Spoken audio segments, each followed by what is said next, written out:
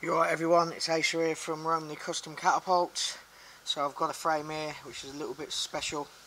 A while back a friend of mine asked for a catapult to represent or pay homage to the Race for Life, which is basically lots of women, they do a 3-mile run or a 5k run for cancer support and whatnot, and it's something that he wanted doing, so a little bit of time and effort went into this. Now I had these composites made up from Jay at Custom Composites over in Ireland. Everything on this catapult is bespoke to this build.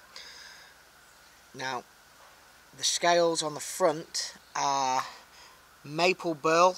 I asked for a pale as wood as we could get, so we went with maple burl. It's like a pink pearl swirl resin, which has come up really nice. The core again was made just for this build. It is 2mm white, let me get this right, pressed wool fibres.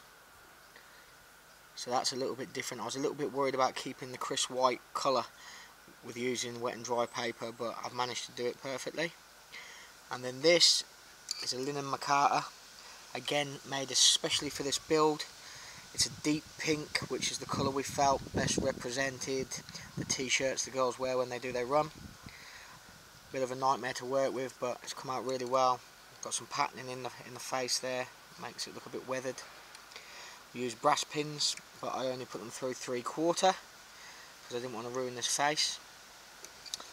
The lanyard pin is carbon fibre, brass lined.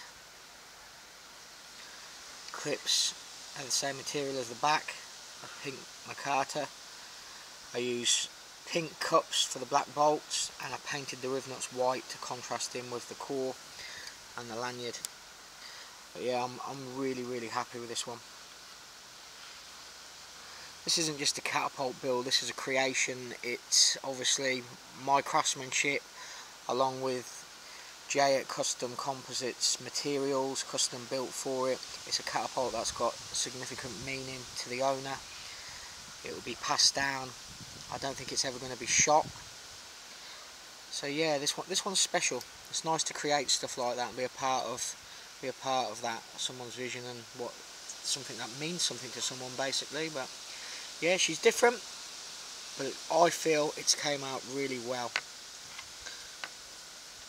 Really happy with that. Thanks all for watching, and I'll catch you all soon with another build or some shooting videos. Cheers all.